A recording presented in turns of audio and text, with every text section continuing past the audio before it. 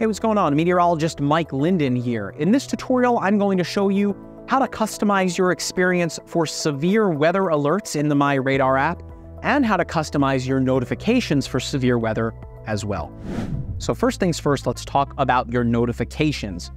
In the gear icon there on the settings menu, let's tap on that and we'll go into notification settings. Within the notifications menu, you can completely customize all of the alerts coming to you. You can simply turn right at the top, the master switch, all or none. We'll turn them on here. You can also pick a period of time to not disturb you. But I would recommend, of course, if there is severe weather coming your way, to make sure that this is turned off. That way you can be notified at night if there is something coming your way. Within the notifications menu, let's tap on rain alerts. This is an awesome feature in the MyRadar app that will let you know whether or not it is going to be raining near where you live and when it will be raining as well. Notice I have it toggled on for light. This will show you light, moderate, and heavy rain. So I've cut out drizzle in this particular sense. We're here in Florida, it's raining fairly often, but if you want to know how much rain is heading your way, you can totally customize the rain alert feature here. And then everything else, you have lightning alerts, significant earthquakes, wildfire hotspots, live streams and videos from the MyRadar meteorology team, as well as all of the National Weather Service alerts, outlooks, and even road weather alerts as well, and CBOM weather alerts. If you are one of our Australian users, you can also get push notifications from the Bureau of Meteorology through the MyRadar app as well. So you can completely customize your notification experience right here in the app.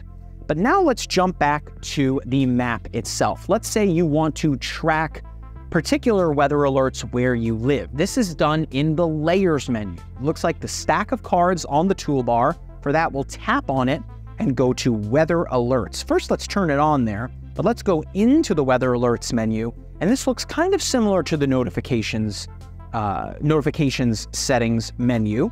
And within this, you have your watches and warnings opacity, which toggles the transparency, fill shape. So if you just want to see the lines outlining the watches and warnings, you can do that. Or of course, you can fill in the colors. I'll show you the difference in a moment. And of course, we have the National Weather Service and the Bureau of Meteorology as well. In order to completely customize what your map looks like, you can tap on those menus and go into it this way. In this particular instance, I've got severe thunderstorm warnings and tornado warnings turned on.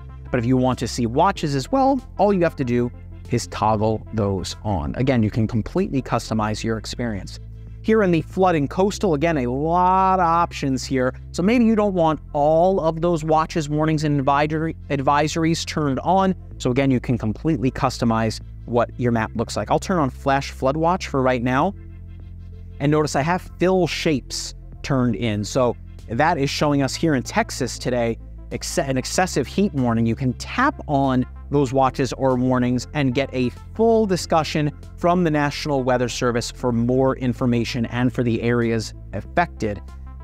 For this particular example, we'll turn off fill shapes, and notice you can just see the lines there, the colored lines that is, showing you what kind of watch or warning or advisory it is. You can still tap on it to get more information. But again, if you are looking for that filled in kind of effect, all you have to do again is to go into the alerts menu, turn on fill shapes, and you are good to go. So that is how you completely customize the map for your weather alerts and how you customize your notifications as well. I can tell you what, those rain notifications have gotten me out of a jam many times. Before, maybe I was thinking about going on a walk with my dogs or going out to the beach. I've had those rain notifications turned on and to know the perfect time to go outside and to avoid getting completely soaked. So it's helped me. Of course, the lightning alerts are really, really helpful as well to let you know whether there has been a lightning strike near your location and to prompt you to get inside. And of course, if there is severe significant weather, make sure that within the notifications menu that you have the video alerts turned on as well. That way you can be alerted to that severe significant weather and see an update from the MyRadar meteorology team. So that's going to do it for this tutorial. Hope you learned something.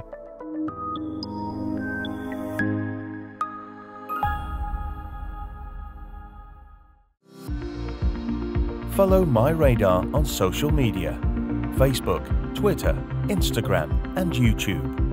Download MyRadar on iOS, Android, Amazon Alexa, Xbox and Windows.